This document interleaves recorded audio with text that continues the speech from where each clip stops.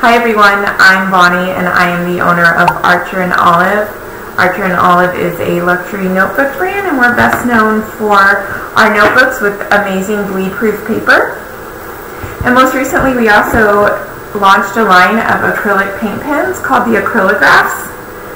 Just a little bit of background on me. I have been working with mixed media for many years now, and I just find the best way to kind of get a good overview of the colors that you have available to you is even if it's just something you do for fun, is to create a pen swatch. So during this video I'm going to be sharing with you my favorite ideas to help you create a pen swatch. This is going to help you better define your monthly themes and ideas. I'll be walking you step by step, showing you how I create a swatch design for my bullet journal. Let's get started. By the way, if you're looking for some of the most aesthetic bullet journal themes and some great ideas, go ahead and subscribe to the Archer & Olive channel, because we're going to be sharing awesome tutorials, some hints, some tips, and new videos that get posted every week. So if you don't want to miss out, go ahead and hit that subscribe button so you're going to get an alert every time we post a new video. So the first thing we're going to do is the most obvious choice, and that's going to be like working with what's available to you. I've created these lovely color palettes, and there's 5 of them now. And we have the Jewel Tone, the Tropical, Primary Pack, and 2 Fall collections. And they're already coordinated in lovely color palettes. So you know any of the pens in this Jewel Selection Pack, they're gonna look wonderful together. But if you're like me, you've got all your pens dumped in this lovely big old pouch, and it's a little bit hard to remember exactly what packs they came from. So I'm gonna be sharing today how I create color palettes when all my pens are kind of jumbled up. The first thing I do is look at the tips.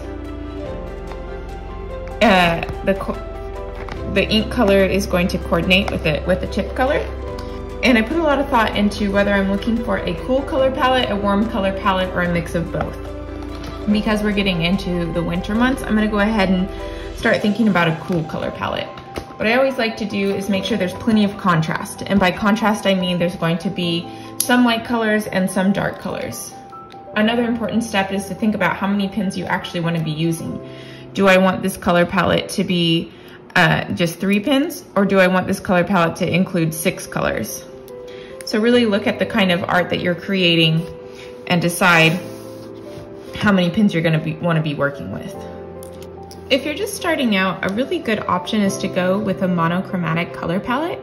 And a monochromatic color palette means that they're all going to be the same shades. So for example, I've got the same shades of blue here, but they're a little bit different tints and a little bit different lightness and darkness. I always suggest contrast when choosing a color palette, meaning you want something that's really dark, you want something that's really light, and then you want a few that are there in the middle. So let's go ahead and test this out in the notebook and see what it looks like. The best thing about the bullet journal is you've got some pre-drawn squares here, so it's not hard to make a perfect square, or somewhat perfect.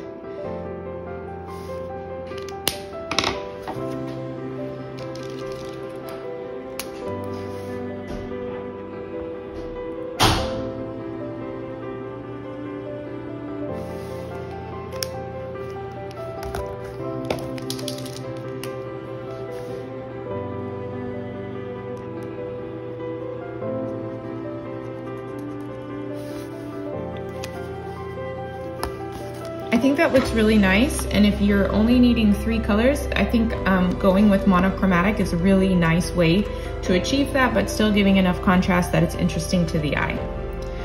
But if you want to do something that's a little bit different than working with monochromatic colors, the next good step is going to be working with complementary colors. And complementary colors are just colors that are opposite of each other on the color wheel.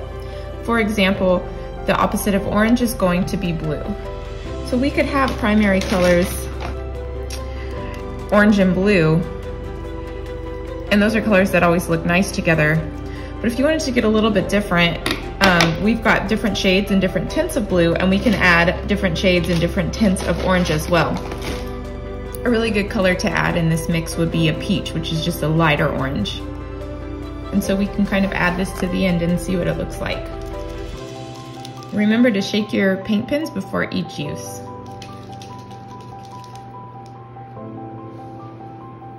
By the way, let me know in the comments with a simple either yes or no, do you create pen swatches in your bullet journal? I used to have a hard time doing that because I was afraid of like wasting a page, but then I realized like how helpful it is to actually have pin swatches to look at, because you can't always tell from looking at the lids. I think that looks really nice, and particularly with this navy or indigo, and the reason I'm feeling that way is because this one's really dark and this one's really light, so it's adding that great contrast. Another color palette you can choose is going to be split complementary. So if you have blue and orange that are opposite of each other on the color wheel, you wouldn't be choosing the blue and the orange, but you would be choosing the colors that are right next to the orange. So that would be more of a yellow and more of a red. So we would be working with like a blue and a red and a yellow. Now, of course, like primary colors, you might think, oh yeah, that doesn't necessarily sound interesting. But when you start playing around with like tints and shades, you can get it looking really good.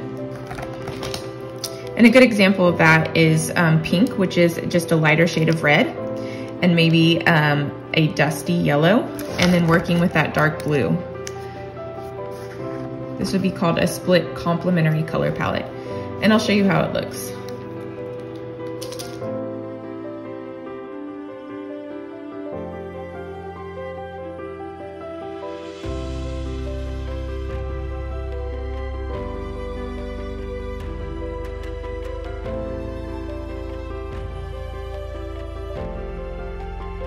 I think we could even take this one step further and add another color, and using a color that's next to blue on the color wheel, we could go with a green. A green would be a really lovely addition to this.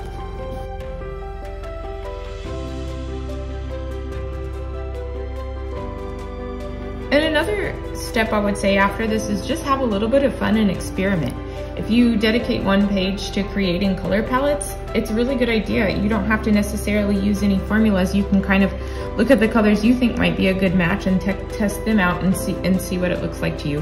After looking at this, I think maybe this yellow is a little bit too dusty and I'd like to try something a little bit brighter. So these color palettes, you know, looks good to me in the pin, but let's put it on paper and see what it looks like.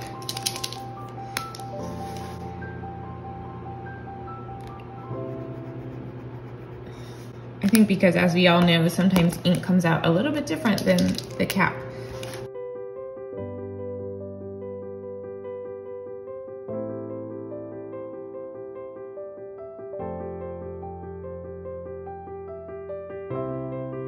I like this a bit more, and I think it's because we've got a lot of contrast now going on.